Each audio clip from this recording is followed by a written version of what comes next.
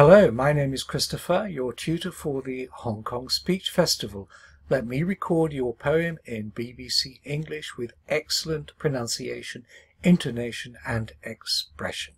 Just send a copy of your poem to the email address below and I will send you a quotation for my fee. In the meantime, here is a brief demonstration of Purple Shoes by Irene Rawnsley.